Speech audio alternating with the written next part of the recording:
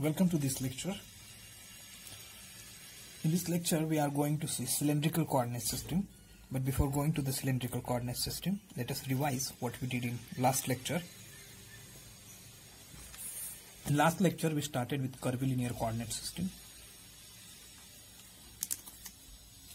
and then we understood what is a coordinate system. Why do we need coordinate system?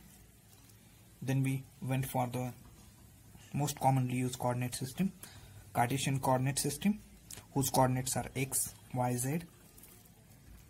Spherical polar coordinate system, whose coordinates are r, theta and phi. Theta is polar angle, phi is azimuthal angle.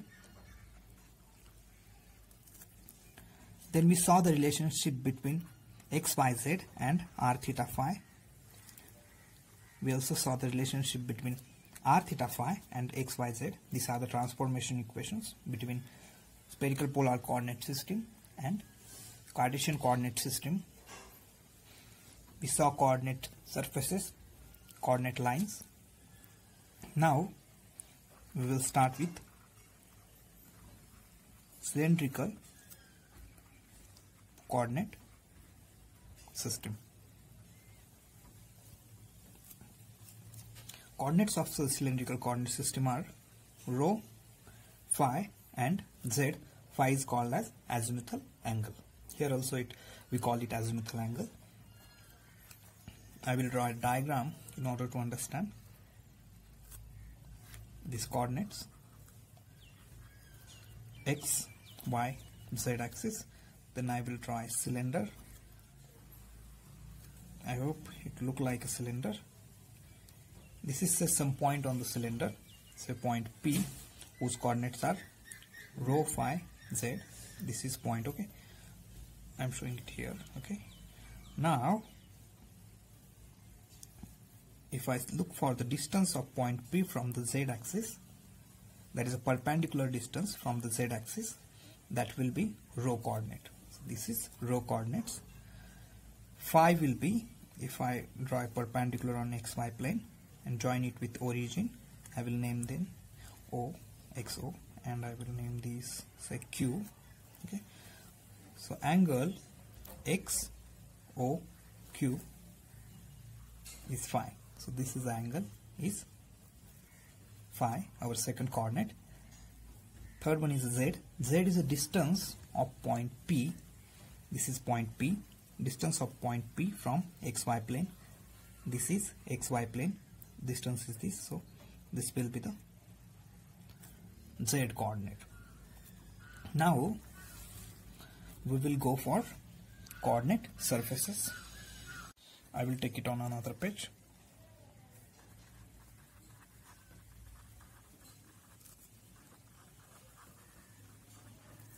Coordinate surfaces. In order to understand coordinate surfaces, I will quickly draw the diagram again. So this is a cylinder. Again, this is point P, whose coordinates are rho, phi and z, x, y, z. Now rho is equal to S1 is our first plane. This plane will be the surface of cylinder, cylindrical surface, okay. You can see this surface is rho is equal to S1 plane. That will be the one of our coordinate surface. Second one will be, I need to draw again,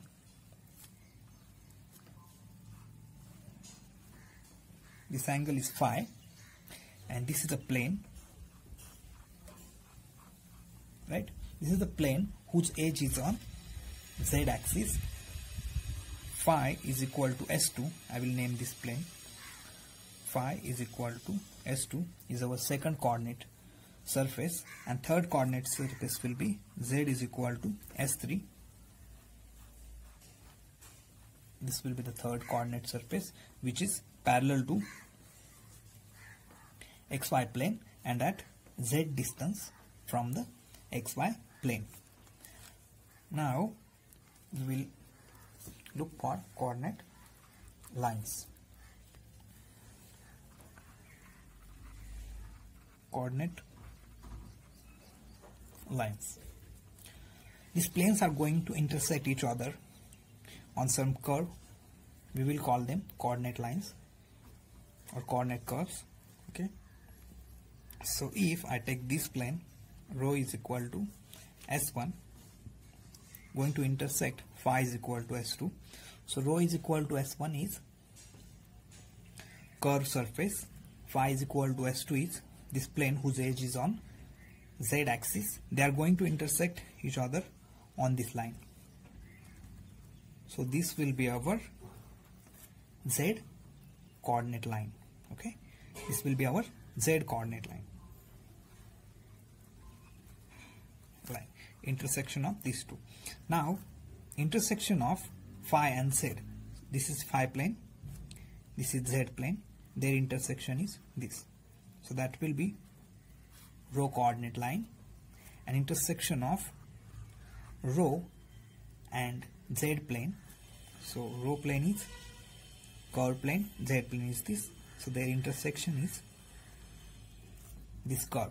So that will be phi curve. Okay, that will be phi coordinate curve. Now we will try to find transformation equation between Cartesian coordinate system and cylindrical coordinate system. Cartesian coordinates are x, y, z. Cylindrical coordinates are rho, phi, z. I will draw a diagram for that.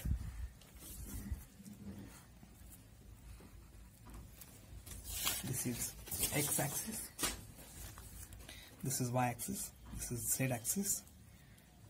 This is a point, say P, whose Cartesian coordinates are x, y, z. Cylindrical coordinates are rho, phi, z. I will draw a plane whose edge is on z-axis. This angle is phi. I will join this point with x-axis, with y-axis. I will name those. So this is M, this point is M, this point is origin O, this point is Q, and this point is O dash. I will write, so this distance is x. X is equal to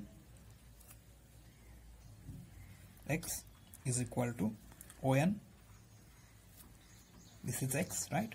X is equal to ON. In triangle NOQ, I can write